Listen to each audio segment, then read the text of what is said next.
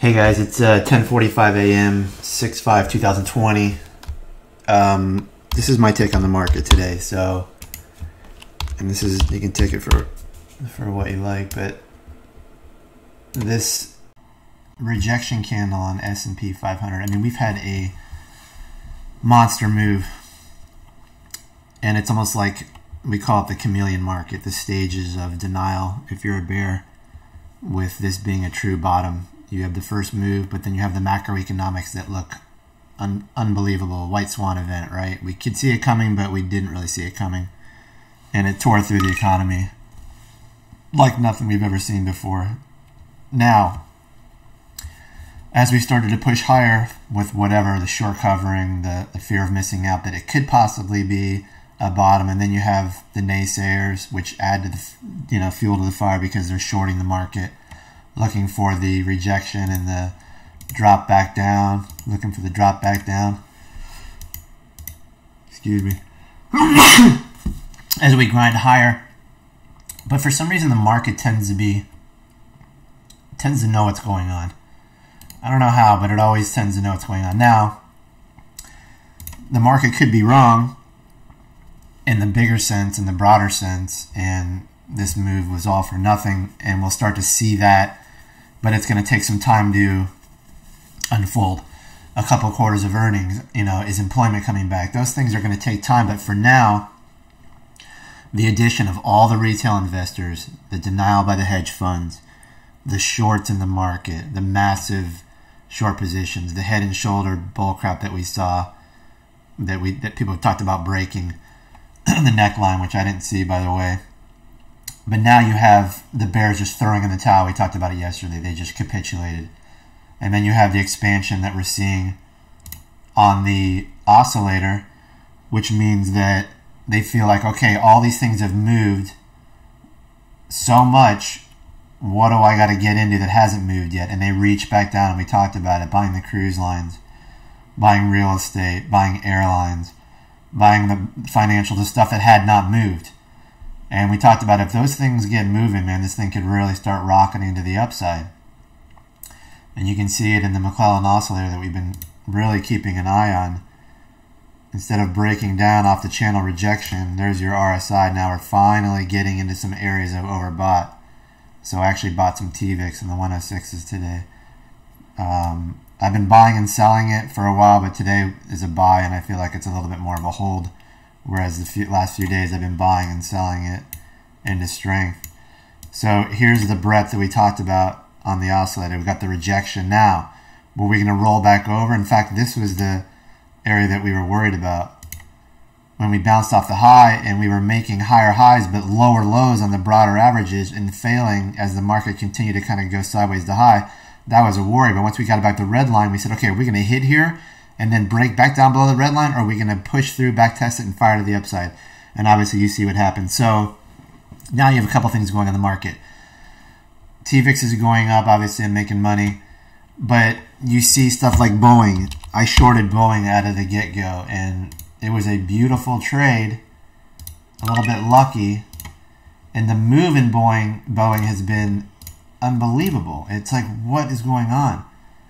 So when you see some of the moves that we saw, and here's a chart on Boeing where it kind of broke out of the wedge, clearly powerful move, but it got a little bit overbought today, and it was just watching it intraday and saying, okay, this market looks way too FOMO here. It looks like almost like a capitulation bottom, but in reverse, right? But that doesn't mean the market is done here. It does not mean the market is done, that this is it, that this was just one big bubble high. It just means that the market probably had it right the whole time, and you just got everybody saying, I can't watch this anymore, and piling in. So this could be some sort of a short-term top. Does it mean that it was all fake and artificial? No, it does not mean that it was all fake and artificial.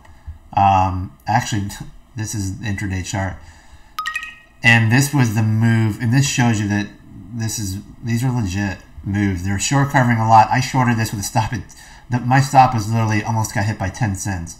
And then I covered at 201.50, which was higher than the low, which I didn't want to see, but You know, that first bounce kind of had me on guard, and then as it started to pull back, I covered, and then it went even lower and then rocketed higher. And then you can see shape change here. I should have been buying this move to the upside, but unbelievable. So now you're like, okay, what's going on? Why is the VIX climbing as the market continues strong and we see stuff like that? Well, from the bigger perspective, you see people that are, all they see is this. They don't care about the fundamentals. They don't care about Boeing's debt. They don't care about all that. All they care about is Boeing was here, and then it was here. And they figure, we'll have a better chance of knowing the bottom here and maybe getting back up here one day, right? If this is the bottom here, or even if this is the bottom and we're playing off this 189 area, what do I got to lose? So I'd have to break back into the channel line there to be putting me on a yellow light for Boeing, but blue sky, right? According to them. Obviously, we're going to know more about the fundamentals, but for now, the market loves this wall of worry that the excuse continues to be the virus, unemployment. Things can only get better from here, right? We've seen rock bottom, right? We've seen, I know things can only get better from here. But the timing of that psychological concept happened literally like a day ago. Like it was just like a switch just turned on and said, okay, no more of these, you know, market capitulation, market crash on watch, this, that, and the other thing. This is for real. And they just threw it in and said, all hands on deck, all chips on the table. Let's do this. And now it's, you know, excuse my expression, but the balls are on the table here. And let's see what's going on. Weird action, though, in like stuff like USLV. I took a small position, but it's very speculative because now on USLV, and although this is a leverage ETF, we're back testing the channel here, right?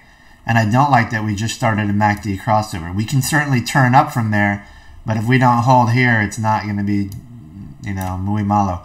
It's not going to be good. But we're probably going to go down and retest somewhere along this little channel line in here, which means 50-day moving average probably. I have a 45. I tightened it up for this. So we're probably going to go down and check out the 58, 57 area if we don't hold here. So I got a tight stop there, mostly on a close, but intraday I wouldn't want to see this go below like 59.80. It would freak me out a little bit. Hopefully it wouldn't get a reversal after I get stopped out, but that's the story on that.